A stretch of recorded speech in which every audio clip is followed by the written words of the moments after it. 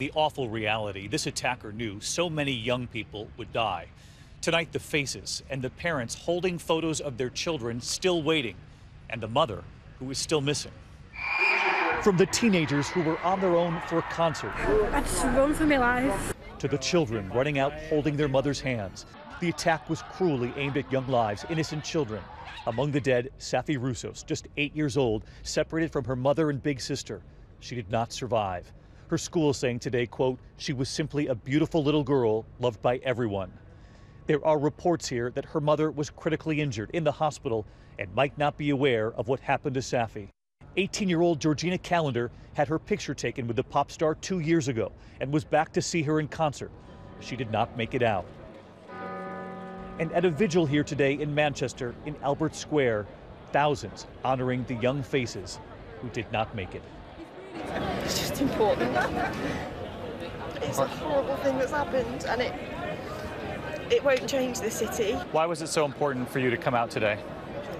I think it's an attack on Manchester, which is our city, and I think everyone needs to show support to show that we are all together, we are all strong. I cannot begin to imagine what the parents were going through.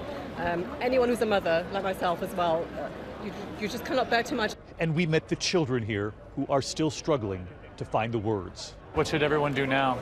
Carry on as normal.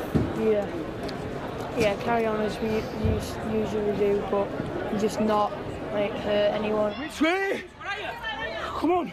Tonight, more than a dozen are still missing. Family and friends still waiting, still searching. We're sharing pictures of missing people, people that need help. Looking in hotels, hospitals, a teenager's uncle searching for his 15-year-old niece, Olivia. You haven't seen this girl by any chance, have you? Excuse me, I'm just asking if you've seen this young girl. Olivia's mother, Charlotte, holding a picture of her daughter. If anybody has seen her, please contact the police. Contact somebody, let her know you've seen her. Even if you think you've seen her, just let the police know, please. A desperate plea from a mother. Please just phone me and come home, please.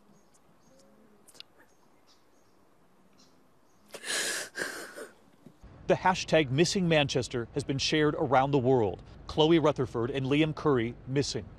Courtney Boyle, her boyfriend Philip. Martin Hett separated from his friends at the end of the show. And this mother, Wendy Fowle, who hasn't been seen since the concert. But there are families tonight thankful, relieved, posting photos of the missing they've now discovered. This tweet, all of these people have been found, let's keep going.